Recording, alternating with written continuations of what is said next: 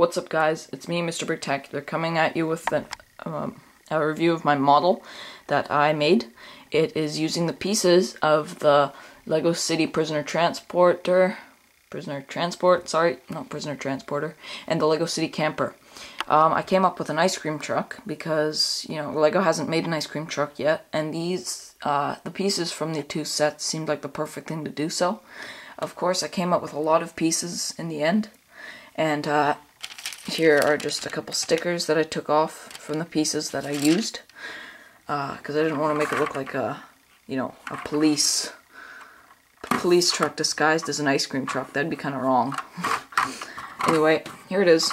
It looks a little bit rough on the edges because I did limit myself to only the pieces of the two sets. Yeah. On the top you have the, it's called the speakers for the ice cream truck music. Everybody likes the ice cream truck music. And, some horns.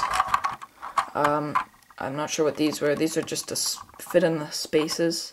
And on the top, that was really hard to think of what to do.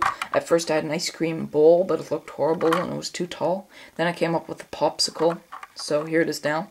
It is a popsicle with a black popsicle stick, because it's gangsta, and it's a black popsicle stick, because I didn't have anything else to use. But, yeah. Here you have the blinkers. On some big trucks, they do have blinkers on the side as well as on the front and the back. And, you also have an awning here. I originally used the same piece as this here, up here, but it looked really dull and not colorful enough, so I just put that. Unfortunately, they are clear pieces, but that's all I had. Okay, so you can open it up, and here's that piece. Nothing special. Here's the inside, and yeah, there's nothing too special with this part. You can just fit a minifigure there. You can also fit a coffee mug if you want. Steering wheel, everybody knows a steering wheel. So we can put this back on. Hold on, it's not working. There we go. Okay, and you can open up the back. Alright, so here is the back part. Pretty cool.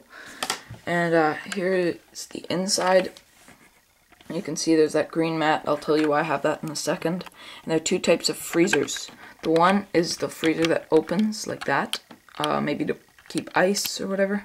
The other one is the sliding freezer for ice cream itself.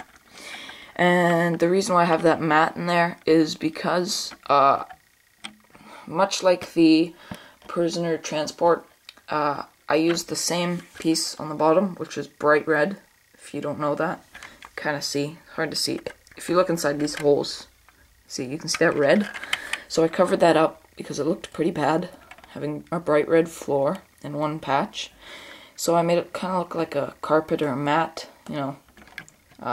actually, I don't know what it's for, but it sure makes it look a lot better. And also, what I want to do is put two pieces in there to make it look like ice. And yeah. So, let's put this back on. Oh, wrong way. Okay, here's the other side, which is pretty boring. There's nothing special about that side. Okay, you can open up the back here, just like that. And then here's the inside. That looks pretty cool. There, yeah. And you can close it again, obviously. Also, the awning, it moves, I guess, for driving. If you're actually driving around, because you don't want to hit another car with the awning stuck out. Or it could fall off like this. That wasn't supposed to happen. Hold on. Okay, I did it. First try. Anyway, this down here is a very boring looking ice cream sign. On ice cream trucks, you get to choose from usually the sign down below. Unfortunately, there's no sticker that actually represents that, so I just used this boring gray 4x2 tile, which is a little bit lame, but it makes it look a bit like a sign. I think that is pretty much it. thank you for watching, guys. I appreciate it. Please subscribe if you like the video, or like just below. It really helps my channel grow, and me. It makes me want to make more videos, if you know what I mean. Anyway, that's all. I'll see you in the next video. Don't know when that is. Alright, bye.